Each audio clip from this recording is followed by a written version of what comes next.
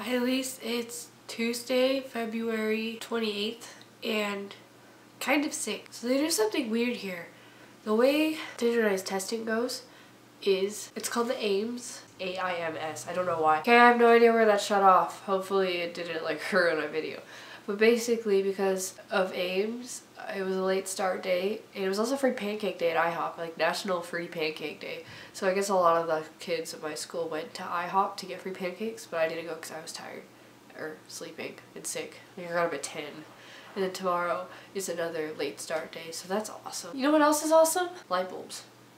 I just had to change the light bulb, so I decided I'd show you, because they're awesome. You know, I don't really have a lot to say. Auditions for Allstate are not this coming Saturday, but the next one, the next Friday and Saturday. So I'm kind of starting to freak out because I don't really know my etudes yet. Which kind of sounds like me. Maybe I'll learn those later tonight. Can't think of anything else to say. Oh, well, I'm running a 5K on Saturday. It's for Kenya down at ASU, Arizona State University.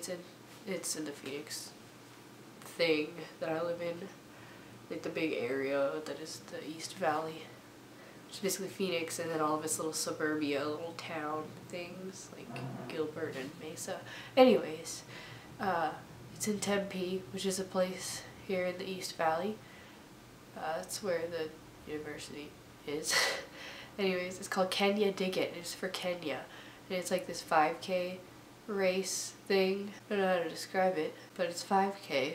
They're gonna give the money to them so they can like build something in Kenya for water or whatever. But so I'm doing that on Saturday.